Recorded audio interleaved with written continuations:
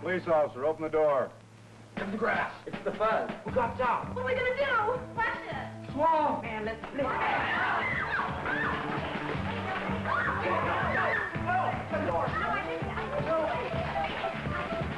Inside, everybody. Come on, sit down.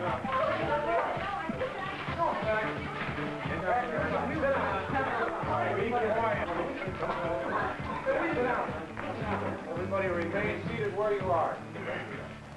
Hey, man, are you putting me on? You mean I can see anything I want you put on this film? Yeah. Okay, then why isn't alcohol made illegal? It's flowers and grass. Like juice freak shit. Hang-ons and cirrhosis in the liver. Besides, grass isn't habit-forming like alcohol is. Besides, that cigarette's a much worse right, man. That's don't worry, I got you right, man. You tell him, you tell him. Hey, quit pushing.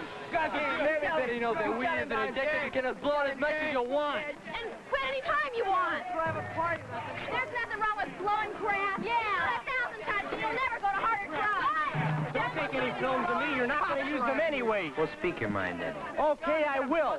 No one has the right to tell me what I can do with my own body, what I can eat, drink, or smoke. This is a free country, and no one has the right to take away my constitutional right. I think it's terrible that the American people have accepted a law that makes smoking a harmless weed illegal. Marijuana is legal all over the world. There's no question about it. Marijuana should be made legal. Now! Now! Make marijuana legal! Make marijuana legal! Make marijuana legal! I'm calling adults anyway. What's the matter? I'm feeling good. Make marijuana legal! Make marijuana legal! Good, bad, right, wrong. That's not where it's at in this film. Right, wrong, good, bad. Those are things for you to decide. Too many people have already decided for themselves, and you, whether grass is good or bad. What's most important is what you think. So without any preaching from this film, let's examine the facts and only the facts. There are too many false impressions and prejudices to do it any other way. Okay, then why isn't alcohol made illegal? It's a lot worse than grass. Like take juice freaks, man, they get hangovers and cirrhosis of the liver. Besides, grass isn't habit forming like alcohol. Right. The facts are, if you drink enough, alcohol will give you hangovers, cirrhosis of the liver, and what's more, it can even kill you.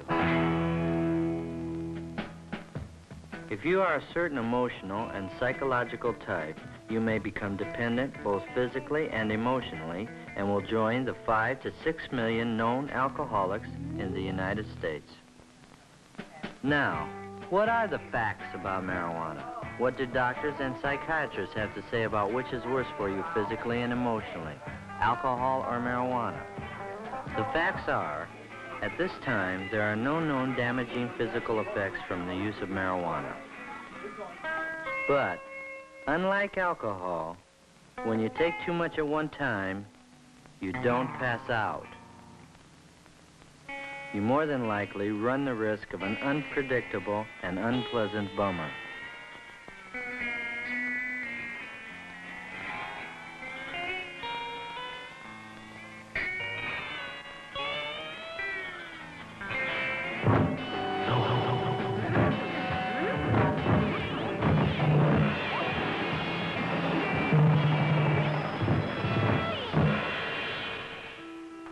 The occasional drink before dinner by adults, like the occasional use of marijuana, does not necessarily lead to an emotional dependency in the stable, mature personality. Sure, go ahead.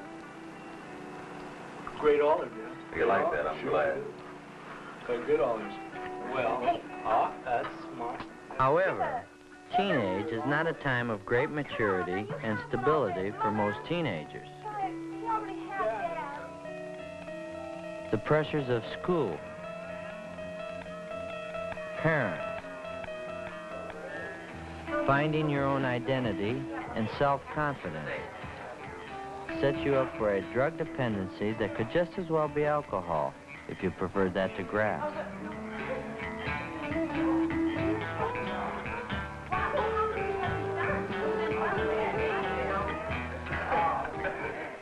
Some adults are not mature or strong enough to stand the pressures of their daily lives.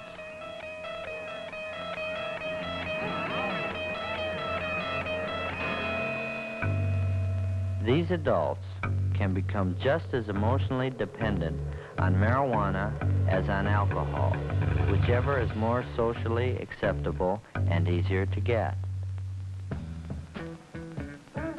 Even when the alcoholic is physically withdrawn from his body's need for alcohol, he always goes back to it until he learns how to handle his problems.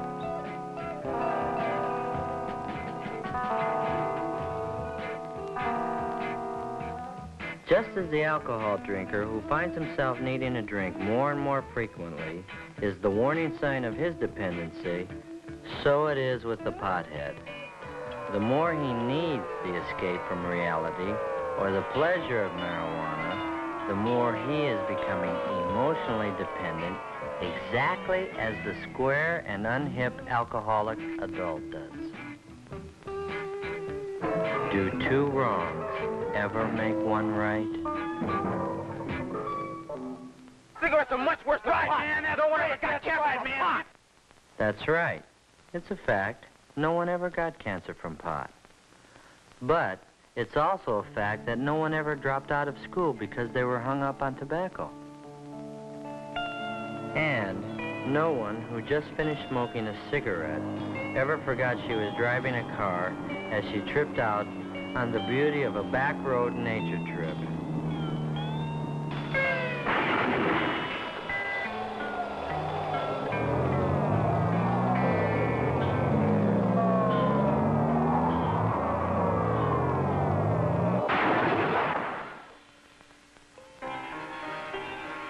And no cigarette pusher ever tried to turn you onto hard drugs or the needle. Another basic difference is that you can smoke cigarettes and do other things. You wouldn't dare to do this on pot. Or this. Or this. And would you rather your pilot had just finished a joint, not a cigarette?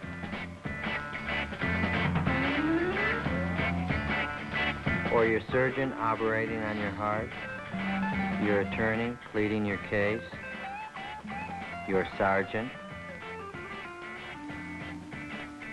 Your dentist? Your flight leader? Your team center? Your LSO?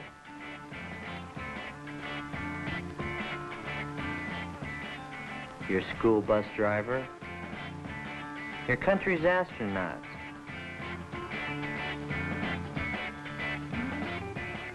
Or even the guy who is just changing your front tire?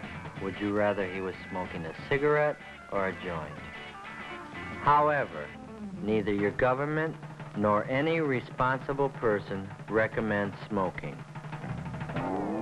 So, 2 or 3 wrongs don't make one right either.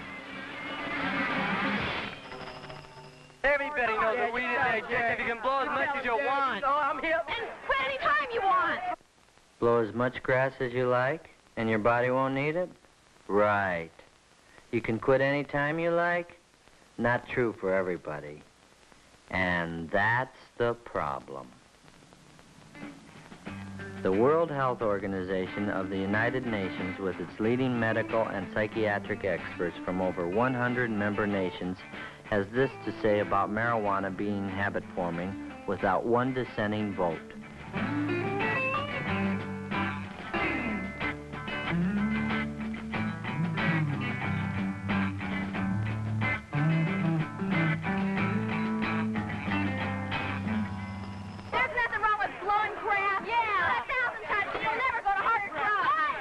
That may be true for the great majority who smoke pot, but it's not true for the many thousands who have gone on to acid, amphetamines, barbiturates, and end up on heroin.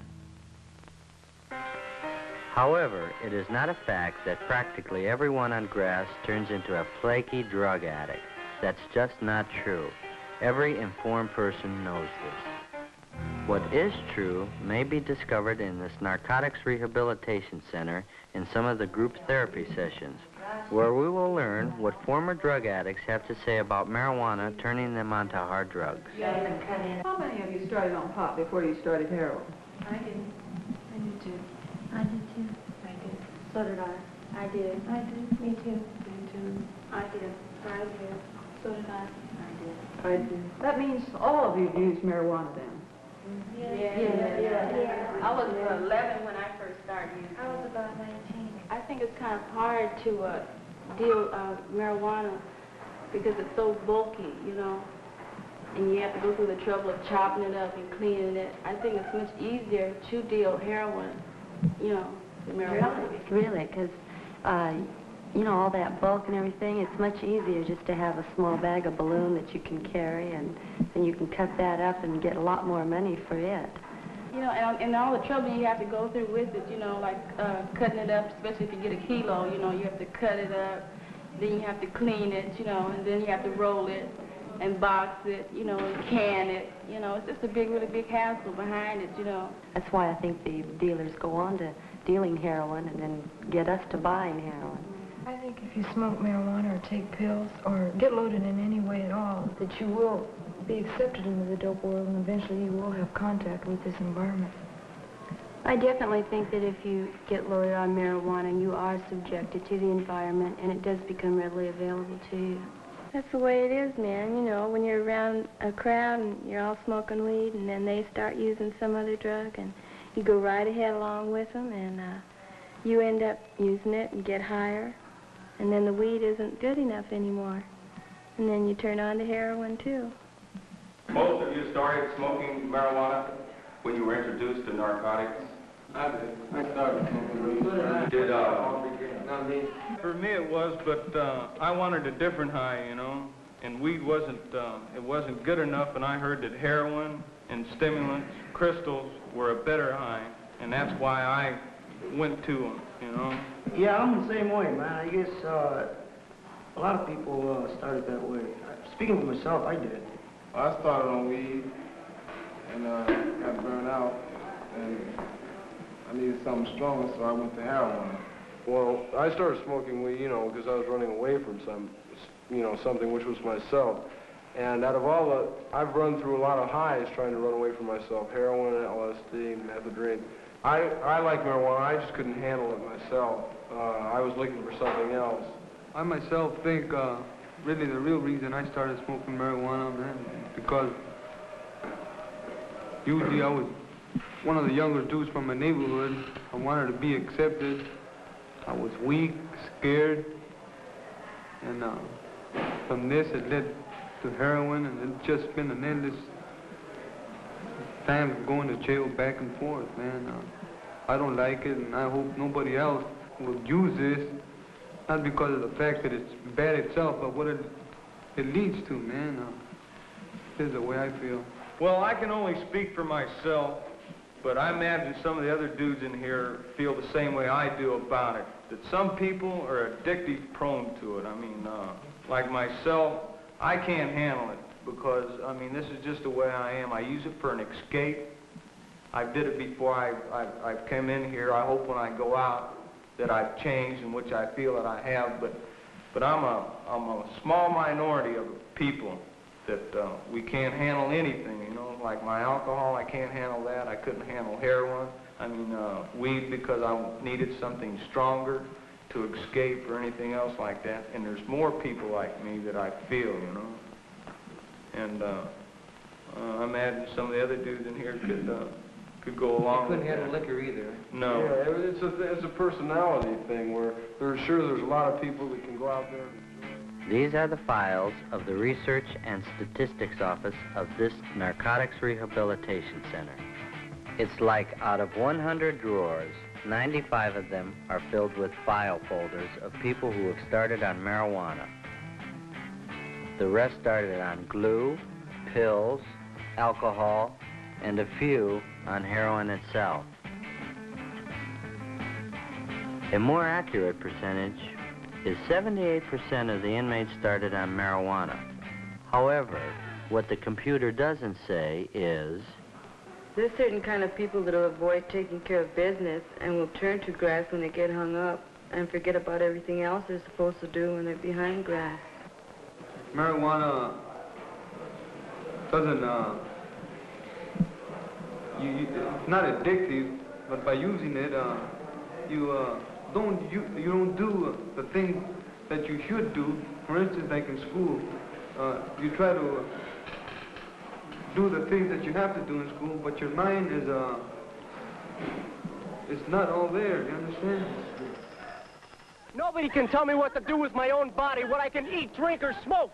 This is a free country, and nobody has the right to take away my constitutional rights. that could be a fact if you were the only one affected by what you do. But the Constitution and the laws that came out of it were designed to protect the individual and the group from irresponsible individuals, which is why there are speeding laws, building safety laws, pure food laws, pure drug laws, laws to protect your money, laws to protect children, laws to protect the aged, and even a law to protect you from taking your own life.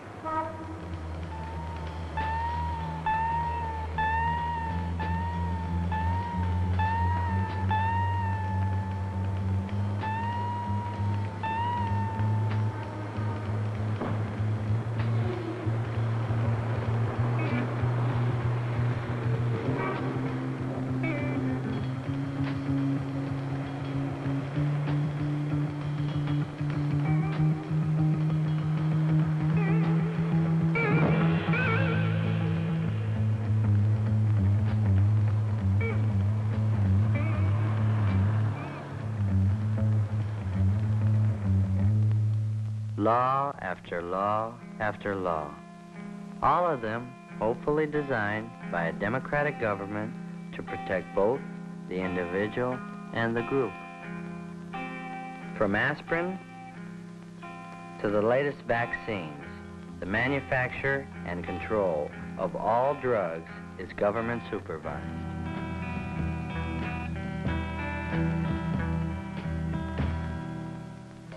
Would you really want it any other way?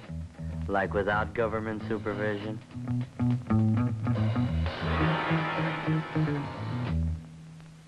As a drug, marijuana comes under the supervision of the federal and state governments. It is the assigned work of the police to enforce the law. It is not something they dreamed up on their own. From the 10 Commandments to the Constitution, man has made laws to protect him from hurting himself in the common interest of the group called society. Doctors, psychiatrists, social scientists, chemists, biochemists, basically people who are not primarily concerned with the ethics or morality of the use of marijuana, have provided their expert knowledge to our legislators, which in turn has caused them to pass laws to make marijuana illegal, not as a matter of morality, but as a matter of health, mental health, period. I think it's terrible that the American people have accepted a law that makes smoking a harmless weed illegal. Marijuana is legal all over the world. There's no question about it. Marijuana should be made legal. Now! Now! Make marijuana legal! There's no question about it. Many young people agree with that. Let's examine the facts. First, marijuana is not legal all over the world. It isn't legal in Mexico, Egypt, India, Great Britain, China, Japan, or any of the major nations in the civilized world. Nigeria is one of the latest countries to make marijuana illegal. Here, the pusher is given the death penalty.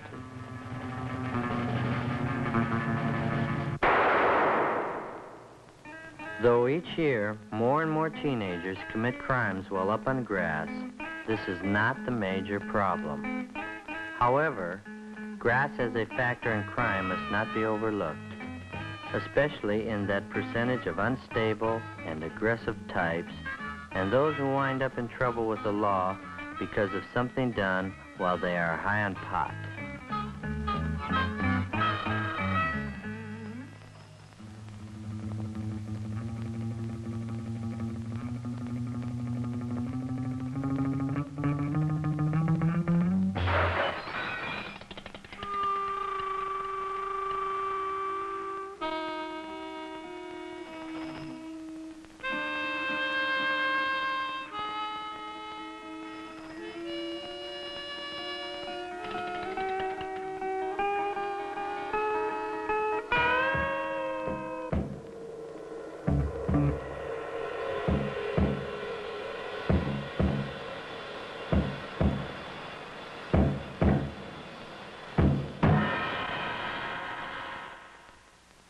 Too many average and decent teenagers smoke pot without committing crimes, except for the illegality of the sale, possession, or the use of it. So, why not make it legal? Why not bring it out in the open and make it legal in America? It's just that there are too many unstable people in America who would become emotionally dependent on marijuana and end up as non-functioning weed heads.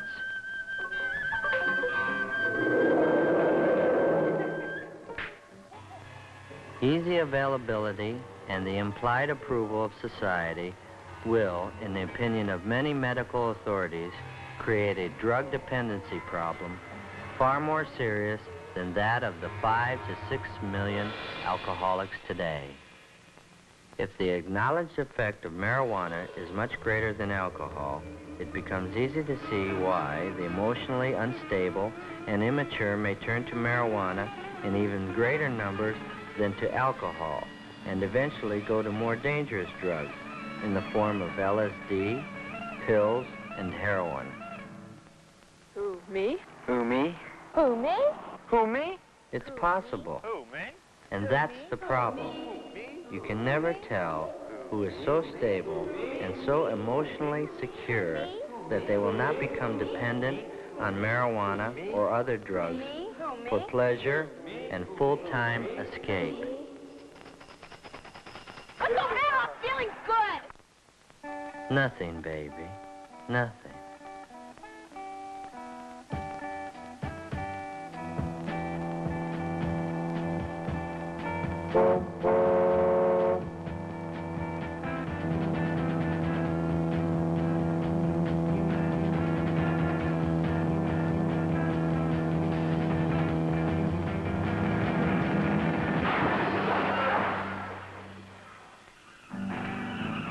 Years ago, only the criminal and socially deprived blew grass or used heroin.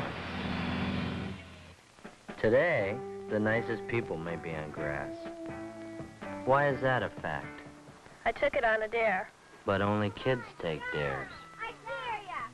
Come on. Jump. I dare ya. Jump. Come on. Jump. I dare ya.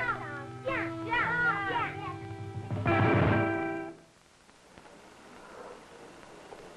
Man, everybody blows pot. But everybody doesn't blow. I don't want it, man. I don't want it. Take a hit. No, I don't want it. I don't want it. Come on, Fred. Take it. No. Take a drag. It won't hurt you. Come on. You got The first sign of character and emotional weakness is when you do things just because others are doing them. When I'm high, it enhances my creativity. This is the same subject matter and painter for both paintings. One was painted before going up on weed, and the other while high on weed. Can you see any significant creative difference? When I'm high, it enhances my creativity. The artist thinks he's being more creative, but do you see it in his work? To some extent, the very inhibited person may feel a greater freedom to be creative, but this doesn't mean he will have the necessary talent to be so. It really makes me understand myself. If you don't understand yourself when you're down, then there's no logical or scientifically accepted reason that you will when you're high. Besides, while you're up on grass, you may tell yourself only what you want to know, if you are lucky enough not to be on a bad trip and discover a frightening thing about yourself at that time.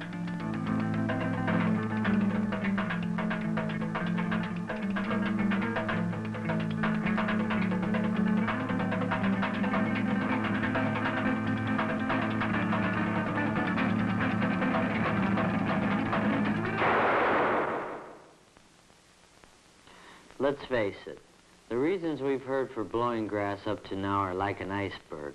What about the underlying reasons that are like the 90% of the iceberg you never see? The reasons below the surface that makes teenagers get so hung up on marijuana in spite of what their parents say and in spite of the big risk of being busted. The world stinks. Adults keep making wars. Next war will probably kill everybody on Earth, including me. Parents are hypocrites. They tell us one thing, but then they do another. Why don't they practice what they preach? Why are adults so hung up with making money? That's all they think about. School's a real bummer. Dull teachers, dull subjects. I just can't wait to get out. Why can't we dress the way we want in school? Sure, we're old enough to be drafted, but we're not old enough to vote. Why are they always treating us like children? Adults never have time to listen to us. And when they do, they just don't do what we're saying. If adults like to make war so much, why don't they go and fight in them? I'm better educated than either of my parents, but they don't listen to me. How can I plan for the future with the draft waiting for me? Why don't you come back some other time when everything is all right with us? And in the meantime, I'll do what I want to do here, and you do what you want to do where you live. Dig? Why shouldn't I smoke grass? Why shouldn't I live now and have all the fun I can? If I don't get killed in the war or by the big bomb, all I can look forward to is making money like my father, and I know he isn't happy. You know, sometimes I think it's like a war. Everyone over 30 is the enemy. Over 30? Over 25. Obviously, these are things that bug a lot of the young people. But this time, rather than hear from the establishment, who run newspapers, radio, television, book and magazine publishing companies, political parties, and schools, let's hear from those other teenagers who aren't smoking pot. Not all teenagers are on grass. I'm not, and my close friends aren't. Every time someone wants to turn me onto pot, they tell me I'll discover myself. Well, I don't need that kind of crutch. Besides, I've never seen any potheads come up with any kinds of answers that help them cope with the kind of problems they have, or I have. I think the teenagers of today are very idealistic, but we don't have definite ways of showing it. We're not old enough to vote, and older people are always telling us what to do. You can't blame us too much for fighting back. But I don't think taking drugs is fighting back. The most you can say for it is it's a sign of rebellion. But what we rebel about isn't changed one bit by getting high on marijuana, because when you come back down, nothing's changed. I think that parents have done the best they can. You can't expect them to know all the answers. Lots of us have had a better education than they have, but that doesn't prevent us from profiting from their experience. I think you've got to be real immature to get hung up on pot. Mature people try to find solutions for their problems instead of trying to find new experiences. I say that teenage is the time to put up or shut up. Not to gripe and go on a trip inside yourself, but to have guts like our parents have to have, to go out every day and deal with the things in the outside world that bug them too. Mike. I know my parents are too hung up on making money and putting on a show for the neighbors, but that doesn't mean I have to put down money completely, because maybe now I don't need much, but when I get married, I'm going to have money for my family too. I just don't have to be as materialistic about it, that's all. The world is changing, and some things are still too hard for our parents to understand. But blowing grass, well, that's really a cop-out, and it won't help our parents understand a darn thing. School is like everything else. You only get out of it what you put into it. It's not a party. The way I look at it, I'm here to learn. Even if some of the subjects or the teachers aren't the greatest, I've got to make the best of it. I'm here for an education, and everything extra is just gravy. There really is a communication gap, but I think that if I have a better education and better life than my parents, I should make the first move to make that gap become smaller and smaller. From what I've read and from what I've heard, there are millions of adults over 30 who don't like the establishment or going to war any more than we do. I honestly believe that adults are disappointed in us because it's always been expected of young people to try to change things, to make things better, or at least prepare to change things if we don't like them. Not to cop out on life through grass or other drugs. No, not for me. I'm more interested in dropping into the world I live in than turning on, tuning in, and dropping out. I don't like to criticize anybody, but I think that too many teenagers don't have too much purpose. It's like they don't have any goals. I don't mean that they should just be planning to make money and all that, but I think that trying to find something you'll enjoy doing for the rest of your life is the least you can do now, because everybody has to work, even girls before they get married, and even after they do. I think too many teenagers traded in their idealism for a stick of weed. When I see some teenagers acting superior to those of us who don't need drugs to feel good or understand ourselves, I get real bugged. Well now, you've heard from both sides of the question. But what you do with your life is up to you. If you become a pothead, you risk blowing the most important time of your life, your teenage. That unrepeatable time for you to grow up and to prepare for being an adult that can handle problems and make something meaningful out of life. Or you have the choice to have the courage to see and deal with the world for what it really is. Far, far from perfect, but for you and for me, the only one there is. While it's true that some of you will actually go to the moon and perhaps other planets, it's also true that in a few short years, this world will be your establishment, and you will be the establishment. And what you do or don't do about it will be your scene. You're the generation with the brain power and the opportunity to do more for the human needs of this world than any other generation in history. Let's hope that your teenage children don't have too much criticism about what you did or didn't do because you were on pot.